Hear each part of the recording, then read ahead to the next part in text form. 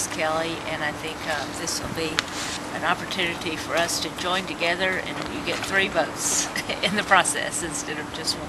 And we have 3 very unique perspectives. I mean, Chris he's been in the House of Representatives for longer than anybody else currently in the Missouri House. Mary has got tremendous executive experience in working for the AG office, working for the governor's office, working for the Department of Natural Resources. And I bring a little bit of experience in working for Senator McCaskill in Washington, and so a little bit more of a different outside perspective. So I think the 3 of us combined have a very comprehensive view of what's going on in Jeff City. Any other issues? I mean, university, anything else you guys want to tackle together? All of the above, yes, the university especially. We're all going to be advocates for MU. It's a great research university in our state, and we believe what's good for the University of Missouri is good for the state of Missouri. Jason mentioned the tight budget that we can kind of, I guess, forecast to a certain extent.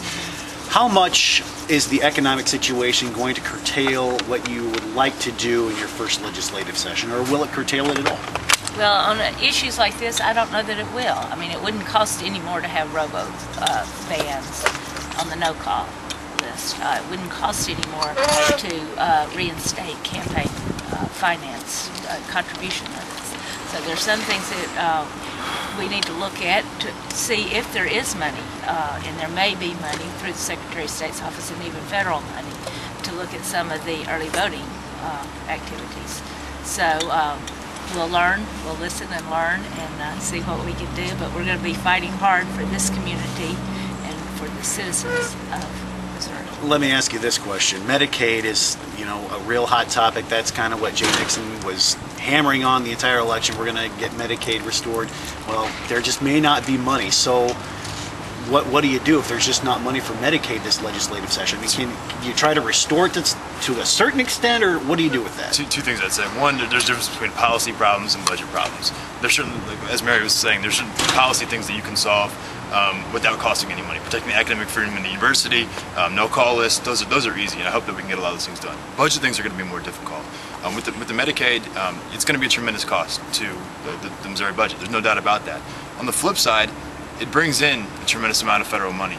And when the economy in Missouri is hurting, and when communities are, cities and rural areas are hurting, this is a really, really good time to make an investment which will actually have matching funds from the federal government. We'll pump $1 billion more of federal money into Missouri's economy. So from that sense, I think it's important even for our economic development that we go ahead and reinstate those cuts.